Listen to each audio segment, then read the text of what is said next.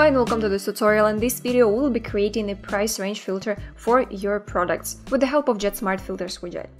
So from the dashboard, we're going to find the Smart Filters label on your left and click Add New. Here give a name to your filter. Here add the label and the active filter label. Here in the filter settings you can choose the type of the filter.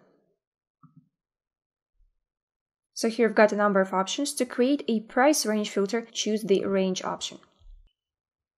So here if you wish you can add the value prefix and the value suffix. Here if you want to insert a thousands separator, and here I have a little tip that you can insert for space. You can also choose the decimal separator, the number of decimals, and here set the minimum value and the maximum value. If you want to go by steps, simply type in the desired step in here. And if you do not want to set the minimum value and the maximum value manually, you can choose the WooCommerce minimum maximum prices here in the Get Minimum Maximum dynamically.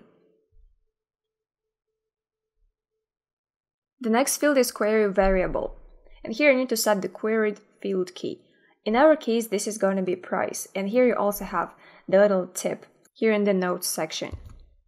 So we insert the underscore price here in the query variable. And we're pretty much set. For the values prefix, we're going to insert the currency sign. And click Publish. So all the changes we have applied are saved.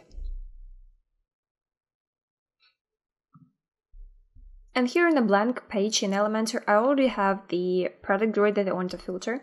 Then I type in the word filter in the Elements panel, and I see JetSmartFilters widget popping up.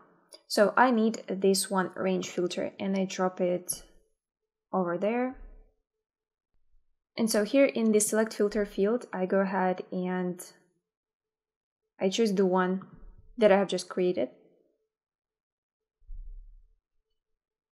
And here's the filter, and it has created the minimum and maximum values according to the prices of the products that I have. And this filter for it is products grid. And here you can choose the apply type, which can be Ajax or the page reload. If you choose Ajax, all the filter results will be displayed right away once you make any changes to your filters. And here you can choose on value change or on the button click. Here you can enable the apply button and change the button label. Here you can enable the filter label. Here it goes, and when you apply this filter, this label will be changed to the one that you gave to the active filter. And if you're using multiple widgets and multiple filters of the same type, it is recommended to use the query ID to link the particular widget to the particular filter. So in the style settings, you can change the look of this filter, like so. And now let's go to the preview to check our filter in action.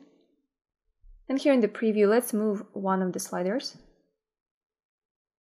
And here you see that the products are being filtered according to the values that you're changing in your filter. So here we go. Now we know how to create a price range slider with the help of JetSmartFilters plugin. Hope this video was helpful. Thank you for watching.